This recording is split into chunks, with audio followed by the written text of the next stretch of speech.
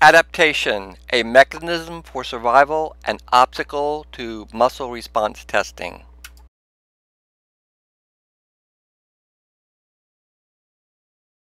The world of muscle response testing enters the matrix. Hello, my name is David Berglund. My paper and presentation is on improving the accuracy of manual muscle testing.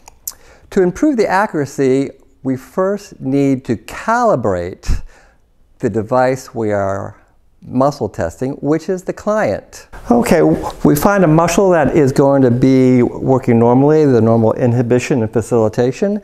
Our first calibration test would be to put the palm over the middle of the skull, and we're going to muscle test. And we're going to turn and put the back of our hand over and muscle test. And we're going to find out what our result is. If we don't get the positive result, we have to fix what we find. Next, we're going to put our fingers on the bladder connection, our double bladder 1 connection. We're going to muscle test and see what we find. If that's positive, we'll need to fix that.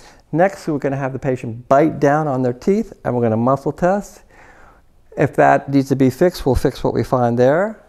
Next, we're going to bang on our patient, and we're going to test. If it's positive, we'll fix that. Next, we're going to give the arm a tug, and we're going to test. If that's positive, we'll fix what we find.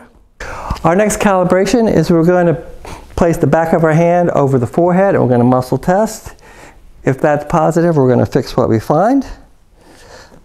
Next, we'll be placing the center of the palm over the belly button, and we're going to muscle test.